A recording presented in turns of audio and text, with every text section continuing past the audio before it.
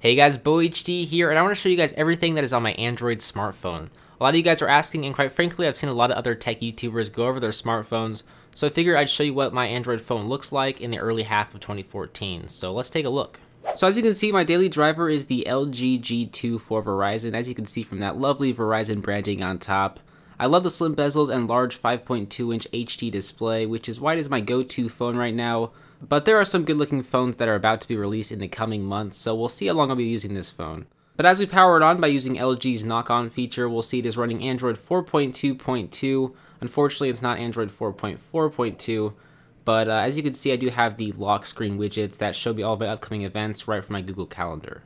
The dash clock widget is actually one of my favorite widgets on the Play Store because it's super clean and simple and functions well, as I can program certain notifications under the clock, such as weather and email notifications. And say if I want a detailed forecast, I can just tap on the weather notification in the widget itself, and it'll open up the detailed forecast. So I also use this widget as a weather replacement app, so I don't actually have to have two apps taking up precious space on my home screen. Now underneath that, I have the Google search bar that I use all the time for asking questions or looking up information. It's super convenient and stylish, and I definitely think it deserves its own space on my home screen. Underneath that, you'll find all my social networks that I try and update regularly, such as YouTube, Google+, Facebook, Instagram, and Twitter. I like to put them all there front and center so I can easily access them and better communicate with you guys. So in case you guys aren't following me on any of these networks, I'll be sure to put links for you to do so in the description bar, along with everything else I talk about in this video, which will be right down below. Now if we swipe over to the left home screen, we'll find the Today Agenda widget that displays all of my upcoming events and calendar info, which basically just keeps me in check and tells me everything I need to do for the week. But the widget itself is super minimalistic, and you can customize just about anything you like, such as the background opacity and theme, and you can even add events right from the widget itself, which is super convenient. Now underneath that widget, I have several miscellaneous apps that I use frequently, such as Reddit, which I use more than I should, since it is a huge time waster, but it is also a great source for information, which is why it's on my home screen. I also watch a ton of movies, which is why I use Flixster. It is my go-to movie app, and I think it has the best interface compared to some other movie apps that I've tried. Next to that, I have my email shortcut, which I don't use very much since I mostly use Gmail, which I have a shortcut for on the dash clock widget, but occasionally I get emails there that aren't from my Gmail, which is why I have this universal email shortcut here.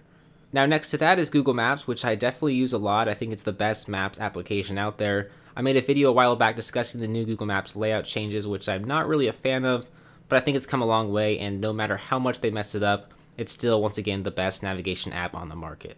And then last on this page is the Google Play Store, where I go every once in a while, but I have automatic updating set up, so I really don't go to the Play Store that much, unless there's a must-have app that I need to get. So that's everything on this page. If I swipe over to the right a couple times, we'll find another one of my favorite widgets, which is the Month Today Agenda widget, which is hands down my favorite calendar widget on the market, because not only does it look good, but you can actually display the entire month on your phone and jump between days. You can add events right from the widget itself, and you can actually customize just about everything, such as the opacity and theme. I'd say if you're looking for a great all-around calendar app, you should definitely check this one out. It'll be in the Play Store. It's only like $1 or $2, but I'll be sure to put a link for the widget down below, right below that like button, so you can check it out for yourself. Now another widget that I use all the time is the flashlight widget, which is actually built into the phone. It's not really a separate application that I downloaded, but if you don't have one, you can easily find one on the Google Play Store. But I use this widget all the time when I need light, and since I can tap to activate it on my home screen, it just makes things super convenient. Now the next items are categorized into folders for my media, my notes, my games, and then my camera applications.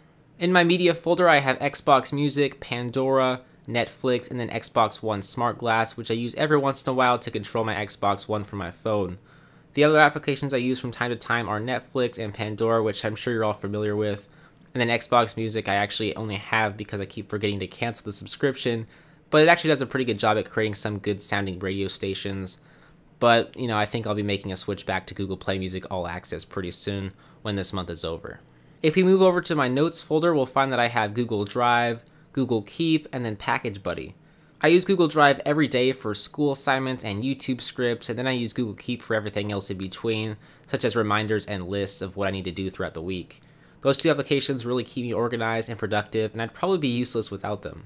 But Package Buddy is also in this category because I order a lot of stuff online, and Package Buddy does an excellent job at tracking all that stuff for me, so I know when I can expect my packages before they arrive. Now, gaming is definitely one area that I don't do enough of, for better or worse. I only have 2 games on my phone, and that's Flappy Bird and Temple Run 2. I was playing Flappy Bird for a while, but it's kind of grown old, just like Temple Run, but every once in a while when I'm somewhere with no internet connection and need to pass the time, I'll jump on one of those games, but for the most part, I don't really game a lot on my phone. But if you guys are big gamers, feel free to recommend a game or two you think I should check out, because I'm always down to check out a new game, so if you guys have one you think I should check out, be sure to let me know down below in a comment. Now, the last folder is my camera folder, which just houses the camera app along with the gallery app. Since I have a camera shortcut on my lock screen and I can just hold down the volume down button to activate the camera app on my phone, I found there's really no reason to have the camera app taking up precious space with its own shortcut, so I figured I'd throw the gallery app and camera app together, which works well for me. But as you can see, my phone is really simple. I don't really have a ton of customizations or crazy themes going on, but there are definitely some that I really find useful or good looking, and actually one of the major customizations I have going on with the LG G2 is with the auto hide soft keys that are hidden on the bottom of the screen. You do need to have your phone rooted in order to make this app work, but basically it allows you to hide the on-screen navigation buttons so that you can use the entire screen to display information, and with the LG G2 and its massive 5.2-inch display, I think this is a must-have application because it takes advantage of the entire screen and just looks amazing. Usually the app shows a red bar on the bottom of the screen so that you know where to swipe up to access the navigation buttons, but I paid a couple bucks to remove that so it's transparent because I think it looks better. But as you can see, overall my phone is pretty simple. Like I said earlier, the only thing I didn't mention is the apps on the very bottom, which are pretty plain and simple. They're the phone calling app, the Play Music app, which I use to store all my songs, Google Chrome, which is way better than any stock browser on any phone, period. If you're using a stock browser, you really should stop and get Chrome, it's much better. And then last is the Hangouts app, which recently replaced my messaging app, as I can check SMS messages along with my Google Plus Hangout messages. So it's a nice all-in-one service, especially if you use Google Plus a lot. So if you guys have any questions or suggestions, be sure to let me know down below in a comment. But with that said, that is everything that is on my Android smartphone so far this year in 2014. If you guys like this video and would like to see more, you could take a look at my last couple of videos, such as my review of the LG G Pad Google Play Edition, or my setup tour, which is part of MKBHD's setup tour project of 2014. But as always guys, I'm Beau HD from How To and More. Thanks for watching.